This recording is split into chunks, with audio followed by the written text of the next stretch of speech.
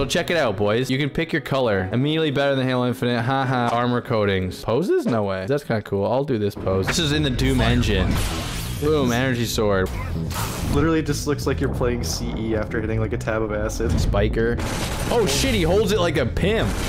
Oh, sniper.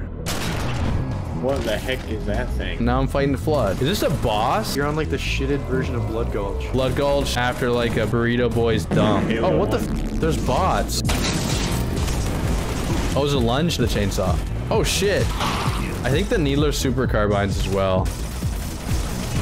Yeah, it does. He's got everything in this. Like, everything works exactly as you think it would. This is the cool shit nowadays. Indie devs, dudes making cool shit by themselves, because the AAA studios are very hit or miss now. There is more multiplayer maps in Infinite, and yes, it's one guy just coding this shit by himself, but so is Halo Infinite.